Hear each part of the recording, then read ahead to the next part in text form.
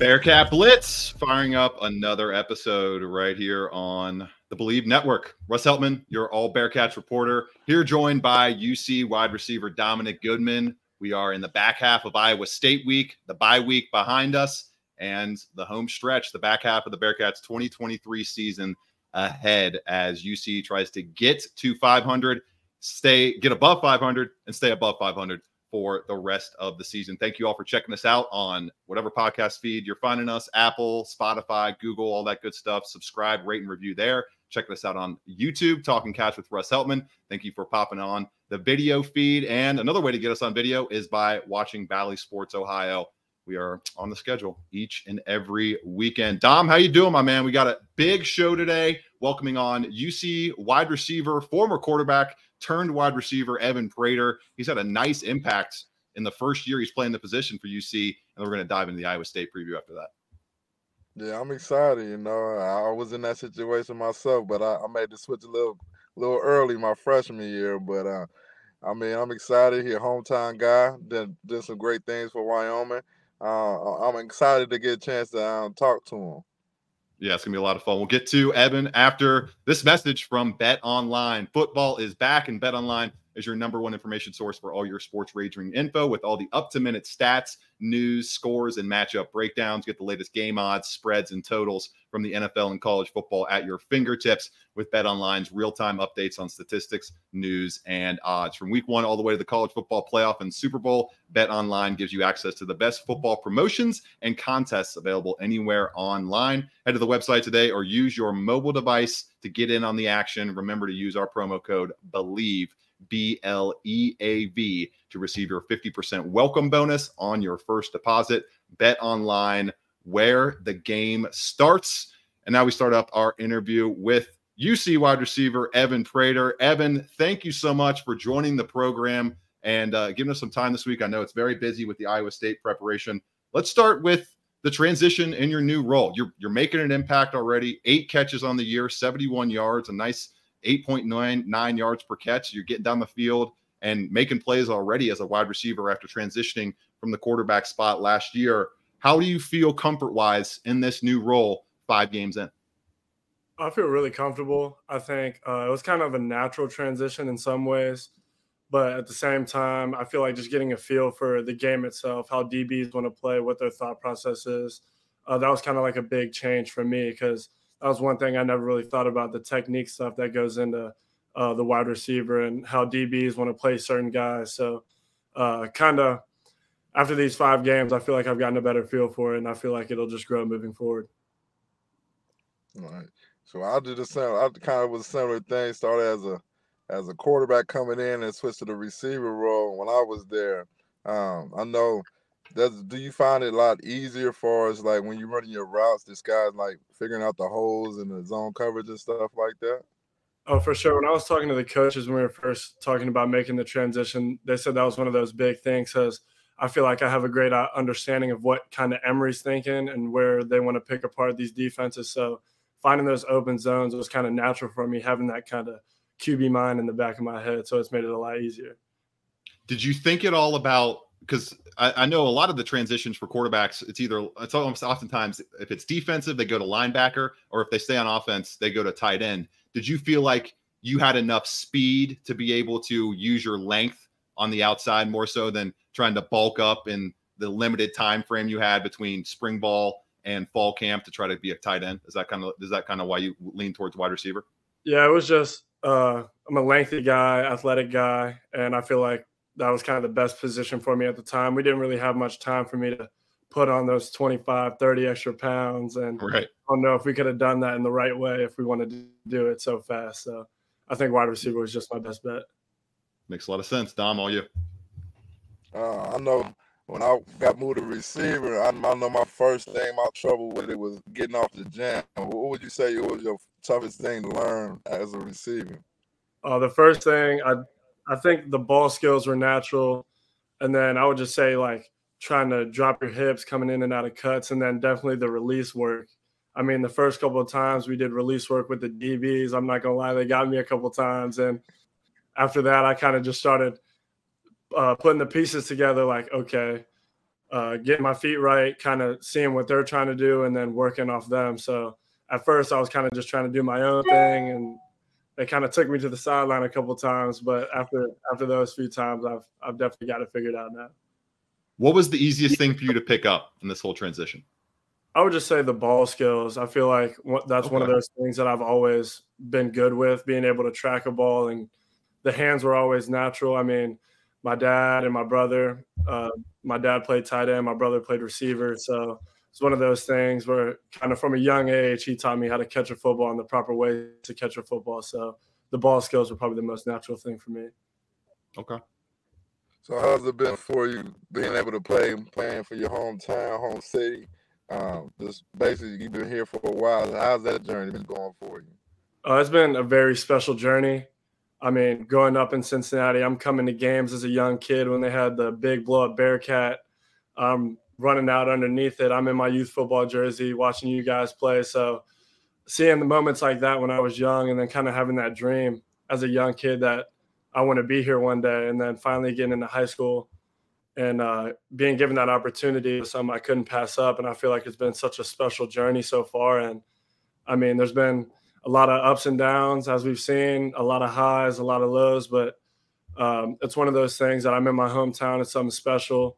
Nippert's a great atmosphere week in and week out, and kind of just wearing that Cincinnati on my chest, it means a lot to me.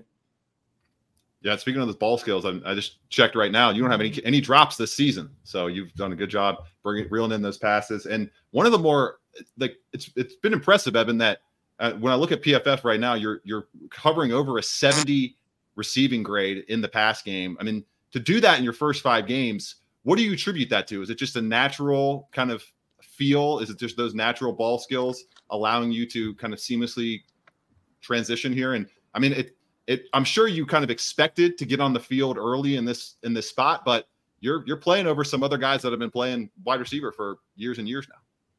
I feel like it was a lot of the natural stuff that came to me, but then also just having a lot of guys that have a lot of experience at the position in our receiver room. Like we got guys like Xavier Henderson, D. Wiggins, Braden Smith, Chris Scott, Aaron Turner. I mean, we got guys that have been doing this their whole life. So kind of just at first I was really just bouncing ideas off them and seeing what I could do better. And they've helped me tremendously ever since we started. I mean, it's a great group of guys and everybody wants to see each other win. So having guys like that, it makes it a lot easier for me. Yeah, it's a tight-knit team. I've definitely felt that in my coverage of this crew with a tight-knit team after a big stretch of transition in terms of roster movement, coach movement. So that's a cool thing to see that this staff and this entire roster has kind of come together so fast despite all of that. Speaking of coming together, how did the bye week change for you individually, and then just your overall feel about how the team is come off of the bye week, approach the bye week, and this mindset heading into Iowa State? I think we had some of our best practices over this bye week, and coming back this week, I mean, practice have been high energy, and I mean, Coach Sada said it after practice. It's been some of our best practices so far, kind of just fresh legs, fresh minds, knowing that we're going into the back half of this season. So I think everybody's kind of just coming together.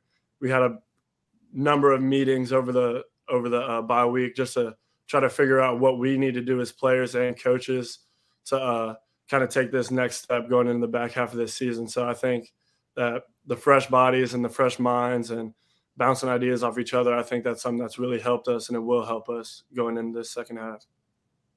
Dom, you got anything else? Well, what's one thing I know from going from quarterback aspect, preparing for a game, and a receiver mind saying, what's your mindset? Is it a little different coming to a game as far as just game planning and thinking and just going through preparation?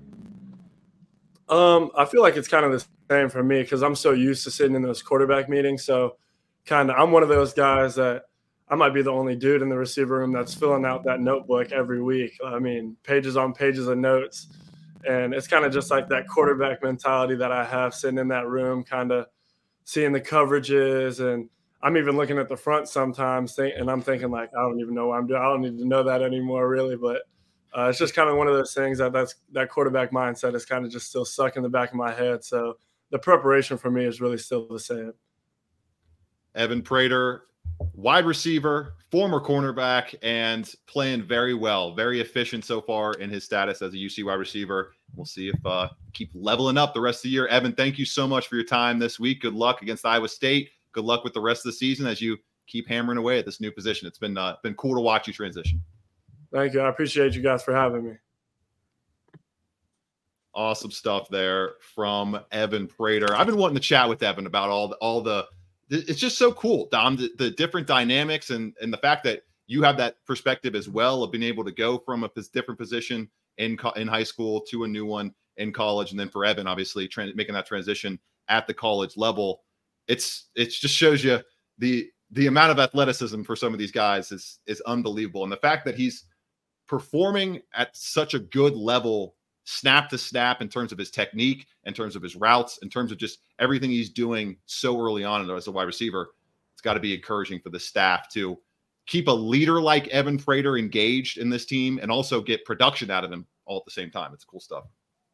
Yeah, I mean, it's a great thing. It's just like you said, I went through the same transition. Just watching him play, I see him getting better each week with route running and just knowing the coverage when to sit in the zone and all those things. And I always say the best athletes are quarterbacks.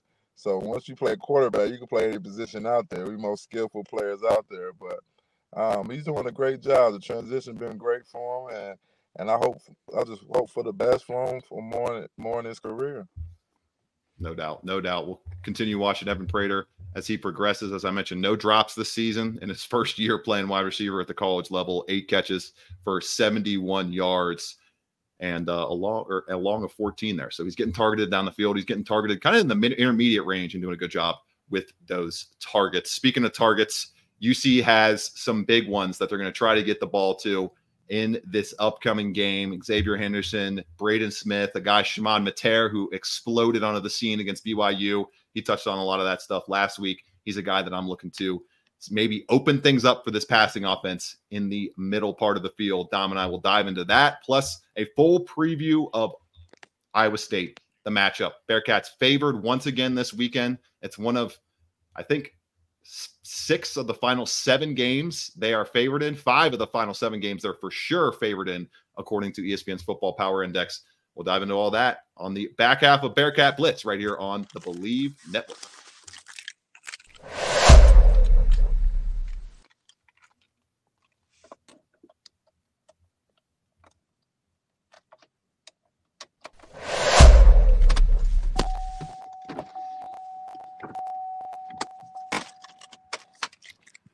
Bearcat Blitz rolling along here as we wrapped up a great conversation with Evan Prater, UC quarterback turned wide receiver, and doing a great job with that transition. Solid impact so far for a guy that's been only playing the position for a few months. Let's get into this preview, Dom. We don't have a ton of time, and there's a lot of stuff that we could talk about with the Bearcats taking on the Iowa State Cyclones. Looking at the matchup here, these two teams have never faced, going down on Saturday for the homecoming game at noon Eastern at Nippert Stadium. 15th consecutive sellout at Nippert Stadium for a game where the Bearcats are favored by 5 points now after opening, I believe, at 4.5. So bettors favoring the Bearcats, more money coming in on UC, prompting a change in the line. Looking at some key players for Iowa State, it starts with the freshman quarterback, Rocco Becht. He's played very solid this year, been very, I think, steady in his position as the freshman, taking over for the upheaval at Iowa State due to the gambling probe and all that stuff. 1,200 yards, 10 touchdowns, 5 interceptions. Beck's been very good so far this year. And then when you look at the other side of the football, it's the linebacker, Caleb Bacon. He is their best defensive player, I would say, by a pretty good margin. A really great run defender, can get pressure on the quarterback as well, can get taken advantage of a little bit in coverage, but he's helped by great safety play across the board. I mean, of their top 8 players on PFF, 4 of them, the top graded players, are safeties. Now, they're not all playing safety. They're just kind of given that position designation. They're playing all over the defensive secondary. But that's the strength of this defense, Dom. I'm thinking about TJ Tampa, also strong at the cornerback spot, 80.7 grade so far this year, 80.6 coverage grade. That is very, very strong. And guys like Malik Burden, Bo Freiler, Tashawn James. I mean, they got dudes all across that secondary, going to make it very difficult on the passing attack of UC. But on the flip side, they can be had a little bit on the ground game. EPA per rush, 42nd overall in EPA per rush allowed, 52nd overall in EPA per pass allowed. So can Cincinnati take advantage of a solid defense, not great defense, and can they find a way, Dom, to punch that football into the end zone more than a 40% clip once they get close to that goal line? This Iowa State team, top 30 in the top 35 in the country, I should say, in red zone touchdown rate allowed. They only give up they've only given up touchdowns on 50% of red zone possessions. Might end up coming down to that something's got to give between a rock and a hard place matchup in terms of the red zone defense for Iowa State and that red zone offense for UC, which is bottom 10 nationally and hovering around 42% success rate in terms of punching the football in the end zone once they get inside the red area. That's a major matchup for me. On top of that secondary from Iowa State, can they take advantage of it on offense? And then defensively, this Iowa State team is horrific, Dom. Horrific on early downs. Horrific on early downs. You have to continue making them one of the bottom 3 teams analytically in terms of early down expected points added. They're 130th nationally as an offense in early down production. If you can keep forcing them in the long third downs, you're going to get that offense off the field to consistent them out and make them play into the kind of factor they've had to play in all season long. This is not a prolific offense by any means. They're averaging less than 400 total yards per game. Yeah, I think this is a game you can get after, especially having that bye week, like Prater talked about, just as far as giving them a chance to get their mind focused, get it clear. Coaches and players can really figure out what needs to be done. Like we touched on it, talked about getting the ball to Smith's hands, getting the ball in the Henderson's hands, and getting the ball in the into what's his name again? Shimon Mater. Shimon Patel, I keep on messing it up. My bad. Don't be mad at me, man. I'm bad with names and I'm working on it. But the biggest thing is figuring out the things. I think they finally established who's the guys they got to get the ball to, and having that figured out now, you can make those plays at the red zone, designing them up, putting them together, and basing it off the run that also help execute with the pass. So, and this is a game where I feel like they can get it going. The way the stats look and the way the numbers look, this is a game that can really get it going. And defensively, just getting back to it, just like you said, you forcing the long downs and early downs, forcing them second and long, they getting off the field. So if they can get them off the field as much as possible, I think UC will come down and finally get in the red zone and finally put up some points down there and execute. That's the only thing that's been going on, just executing. And just we'll go back to touchback secondary. I know Coach Combs, my head coach. I know he had him in the bye week, gave him that motivational speech, and he's like, "Hey, it's time to go." So I know Coach Combs getting together and having them ready for the Iowa State's passing attack. But end of the day, I think this bye week personally was something that they needed, and it's a refresher for all of them to really get back to the swing of things. Will the Bearcats' run defense smother a bad Iowa State rushing offense? It's a big reason why they've been so inefficient, Dom, on early downs, is they're just not getting a lot of production. 116 rushing yards per game on offense. If they can hold Iowa State, I think the number is 100. If you can hold Iowa State under 100 yards rushing on offense, it's going to mean a lot of issues on early downs. It's going to force that freshman quarterback to be in pure passing situations against the defensive front and a front seven and a defensive general that loves to put teams in pure passing situations, because you get Dom's MVP of the first half of the season, the leader on the team in sacks and tackles for loss, Dante Corleone, coming at you right up the middle. You got Eric Phillips, the leader on the team in pressures, being able to come around on you on the outside. This Iowa State team enters this game ranked 88th in EPA per rush on offense, up against a defense in Cincinnati 18th in EPA per rush defensively. That has to be the biggest win for UC in my eyes on that side of the ball. If they want to keep them off target, they want to keep them off rhythm, and they want to put that freshman quarterback in some tough spots in an environment that obviously he's never played in, Dom, and an environment that's going to be sold out. So you're going to have the Bearcats fans frothing at the mouth to get very loud during those late downs when they do come for this Iowa State offense. Very intrigued to see how the Bearcats tweak things in the red zone. Do they do a lot of things differently? Is it just execution? We had Emory Jones comment on the missed passes, one to Peyton Singletary, which he put more on. I think he put that one more on himself. And then he said that Corey Kiner took some more responsibility for the drop pass, the big drop pass on the other short flat route in the game against BYU. Just got to execute for 3 or 4 more plays. It's like a 3 or 4 play difference here, Dom. And the season would be, they could be 4-1 potentially, as opposed to 2-3. It's that razor thin in this conference. It's that razor thin in this season for a Bearcats team that came into the season with not very wide margins at all, considering the transition to a new conference, the transition to a new roster, and the transition to a new coaching staff. Dom, in the S&P Plus, ESPN's all-encompassing analytics metric from Bill Connolly, 12 of the 14 Big 12 teams are in the top 50 in S&P Plus. So it's just one of those things where outside of the Pac-12, I think you can make a strong argument that this is the deepest conference in America, and the Pac-12 has the highest concentration of good teams at the top of its conference. But I mean, any way you slice it, the Big 12 is very competitive this year. It's a very tough conference to win in. Anybody can go down any given week. We saw that last week with Iowa State taking out TCU after getting blown the doors off, or after getting their doors blown off in the week before. Anything can happen as UC enters this game on ESPN's Football Power Index, ranked 6th in the conference with a 6.1 rating, and Iowa State enters, I believe, 14, 13, 12, 11th in the conference with a 4.3 rating.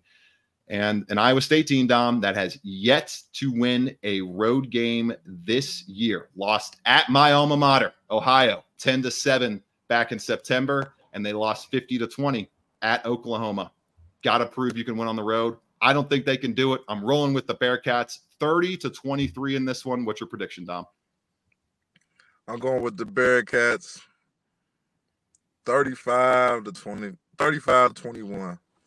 35-21. Well, 2-touchdown win on Dom's docket. For Mr. Goodman across the way from me there, I'm Russ Heltman, and we hope you all have a fantastic rest of your Iowa State week. Enjoy the homecoming festivities, the homecoming parade, all that fun stuff as we pick things back up and are, hopefully for Bearcats fans, picking up the gems of a victory on Monday afternoon right here on Bearcat Blitz following the Iowa State contest. For Russ Heltman, or for Dom Goodman, I'm Russ Heltman, and this has been Bearcat Blitz on the Believe Network.